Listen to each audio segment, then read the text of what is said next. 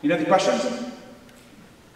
I want to make a comment about showing up. In Illinois, we just had a regulatory meeting, hearing. They were going to regulate raw milk in Illinois more, and we can get on-farm sales with your own container. Well, they didn't have anybody on the original committee for the raw milk work group that was either a farmer or a consumer, and luckily one raw milk dairy farmer was contacted, and she alerted the whole community, and maybe you even know about this.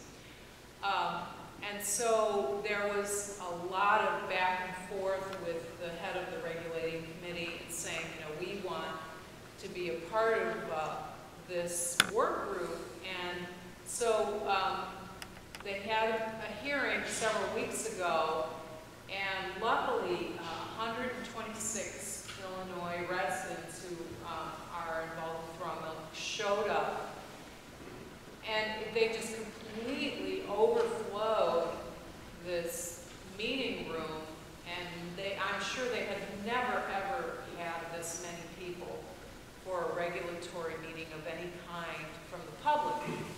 And it started out, you know, very matter of fact, that, you know, these are the reasons why we're regulating. There was a lot of scientific figures being, you know, put out that were automatically the group that was added to this committee, which became twice as large now with raw milk farmers and consumers. They're automatically just saying, well, wait a minute, that scientific evidence is not the raw milk, that's for cheese, and that's old. Like, where are you getting your statistics? By the end of the day, we had a promise from the new committee that had been formed that we were going to really discuss this with open minds and open arms. And all I can say is that when people show up, if we show up, we will make progress. If we don't show up, then we get what we deserve, which is no progress. And so I think even this trial in itself, that we're having this trial, in a way is an open discussion, because as DADCAP shows its true colors, it's painfully obvious that the communications are not open for discussion, and that isn't going to sit well. So I hope many more of you don't have to be a family member to sit upstairs. Let's just fill the place upstairs tomorrow, right? Kathy Pirtle, fantastic, great raw milk advocate. Absolutely no truer words. You need to stuff the hearings in the programs so that the juries can see how important it is to the people. There's a court of public opinion, which we saw the day it voted. Everybody's hand went up and they said that they heard about the trial in Vernon. And there were 5 or 6 people that were excused because they said they couldn't make a decision that would be fair, or whatever excuse they gave, they were excused. So the court of public opinion, education, showing up, engaging, you'd be surprised what you can do as a group of people to get together, because the other side oftentimes doesn't have any support. They've got a couple guys coming from the FDA or their local processors, but they don't have the people's vote. So if you bring the people's vote, especially some fairly aggressive moms, mother lions I call them, you bring them there and they speak their piece and they explain exactly what's going on with their family with raw milk versus highly processed foods, and it's very, very compelling.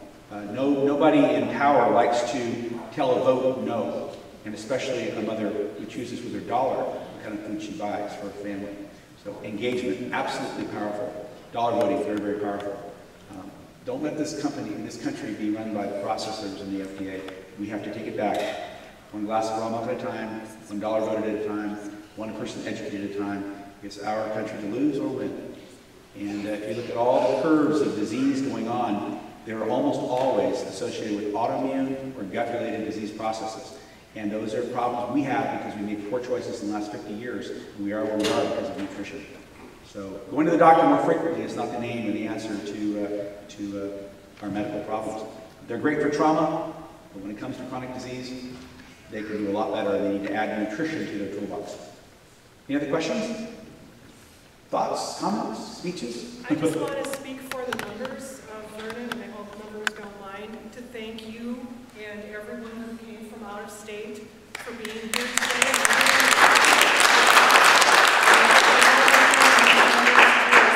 So I just wanted to say that first of all. I also am interested on what you, both of you, think about regulation. I'm a little torn myself. There's some movement going towards promoting some regulation, and yet at the same time, I feel that maybe I'd just rather just be left alone to do what I want to do. How do you feel about that? Well, I've experienced all kinds of experiences. In every state, everybody's kind of worked out their local solution to whatever it is they're going to do. In Colorado, we were involved with the cow share revolution that happened in 2004. And they were going to make raw milk illegal until the people spoke. There was hundreds of people that packed this auditorium, and they had a remote auditorium a couple hundred miles away, and they spoke their piece in front of the health department. And lo and behold, they passed a law the next year to legalize cow shares. And now they've got 150 some odd cow shares operating as the legal way to get raw milk in Colorado. So they have their local political solution to how they fix their problem. There's other places that basically said, hands off, do whatever you want to do. Other places are highly regulated, like California. We live in a reality. We may not all get what we want, but we get what we, what the results of our engagement. So whatever you want, and if you get enough people behind you to go get what you want, you'll get what you earn. You'll get what you can negotiate. So I don't have an answer for you, because in 50 states you have 50 different solutions based on what you can get in reality there. Mike, what do you think?